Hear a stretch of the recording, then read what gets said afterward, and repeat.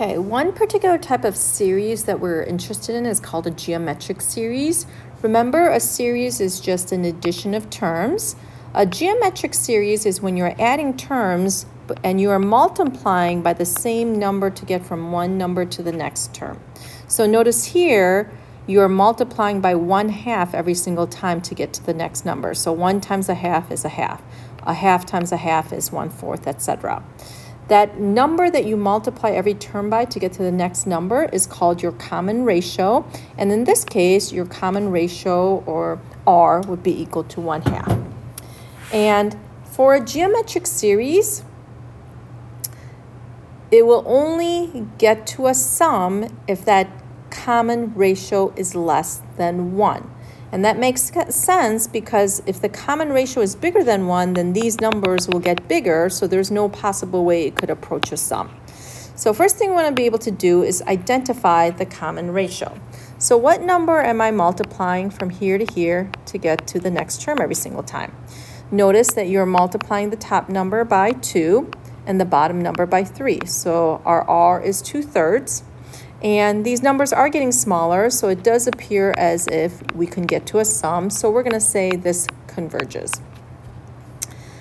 Your common ratio on the next one is 2, right? We're just multiplying by 2 every single time. These numbers are getting bigger, so there's no way that we can add up these terms infinitely to get to a sum. So we're going to say this one diverges. Notice on the next one, your common ratio is 1 because you're just multiplying by 1 every single time. And if I add up 7 infinitely, there's no way that you're going to get to a sum. Okay, these numbers are not getting smaller. The next one, your common ratio is going to be, or R is going to be -1/2 because notice the signs are alternating. And sometimes if it's hard to figure out what the common ratio is, you're trying to figure out what number multiply the first number to get to the second number. You can go backwards and just do the division. So -5/10 is really -1/2. So that's another way that you can find that common ratio. And this one, the numbers are getting smaller, so it will converge to some sum. So formally, this is what we can say. A geometric series with the ratio of R diverges if the absolute value of R is greater or equal to 1. So what that means is those numbers are not getting smaller, so you're never going to be able to get to a sum if you add those numbers infinitely. If the absolute value of R is less than 1, then we're going to say that the common ratio, that the series converges. We are going to get to a sum.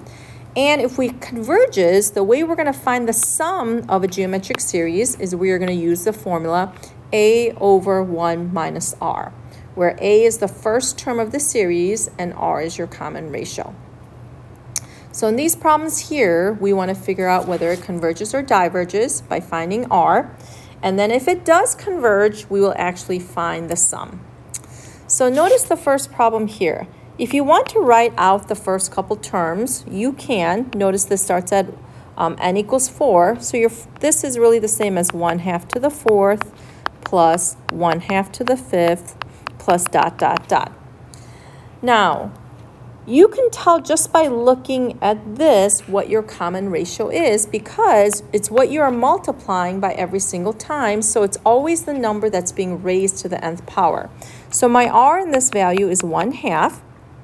And we know it's going to converge because the absolute value of R is less than 1. So if it converges, what is the sum? The sum is going to be A, which is your first term in this series, which is really 1/2 to the 4th, which is 1/16, over 1 minus R, which is 1/2. And if I simplify this, this gets me all the way to 1/8. So if you add these numbers up infinitely, that sum is exactly 1/8. Second one, R is again 1/2, so we know it converges. So the sum in this case though, notice this starts at n equals 0. So if I plug in 0 for n, 1/2 to the 0 is 1. So the first term in this series is going to be 1, A/1 minus R. This is 1/1/2, which is really 2. Okay, notice here, only the 2 on the bottom is raised to the nth. The 3 is not. So if you actually wrote these terms out, we're going to start at n equals 0. So your first term would be 3. Then plug in 1 for n. Your next term would be 3 halves. Then it would be 3 over 2 squared, etc. So notice your r is just the 2 on the bottom. So it's 1/2 again. So again, it converges. So my sum here would be a, my first term was 3, over 1 minus r. 3 divided by half will get you to 6 for my sum. The second one, notice all of 3 halves is being raised to the nth power. So your r is 3 halves. This is a number bigger than 1, so these numbers are going to get bigger, so there's no way we can get to a sum. So we say it diverges, and you're done. There is no sum if it diverges. The next one, only the 2 is being raised to the nth, so r is 2. Again, that is bigger than 1, so we say it diverges. Sometimes you may want to use the properties of exponents to break this up a little bit. This is really the same as 3 to the n times 3 to the first over 5 to the n. So notice the only thing being raised to the nth power is that 3 and the 5, so your r is really 3 over 5, which is less than 1, so we're going to say it converges. So we do have a sum. So your first term is, what do I get when I plug in 0 for n? I'm going to get 3 on the top, 5 to the 0 on the bottom is 1.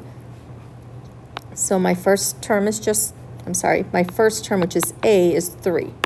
So my sum is going to be a over 1 minus r, and this will get you to 15 halves. Okay. The next one. Notice these are the numbers that are being raised to the nth, so your r is negative 2/3. Again, absolute value is less than 1, so it does converge. So your sum is a, when I plug in 1, my first term is negative 2/3 over 1 minus r, and this will get me to negative 2/5. The next one, your r is negative 2, so we're going to say it diverges. The next one, notice you are adding and subtracting, so we're going to split this up into 2 separate pieces. So I'm going to rewrite this like this. There's 1 sigma, and then the other one can be this. So we can do each sigma separately and then add or subtract it. So in this one, your r is 1/2, so this one converges. This one, your r is 2/3. Since both of them converge to a sum, I can find the sum of each and subtract them. So here, your a is 3/2 over 1 minus r. This one here, your sum is a, in this case, is 2/3 over 1 minus r. And this one ends up being 3. This one ends up being 2. So your sum of the whole entire series is actually 1. The last two, it's written out in expanded notation instead of the sigma, but we can still do the same thing. To get from here to here, our r is 3/4. Again, if you're not sure what that r is going forwards, just divide it. 6 divided by 8 is 3/4. That's my r. So that is less than 1, so it does converge. Your sum is going to be a, which is 8, over 1 minus r, which gives me 32. Last one. Your r in this problem is negative 1/2. So again, it will converge. Your sum is going to be a over 1 minus r. And this is going to get me to 8/3.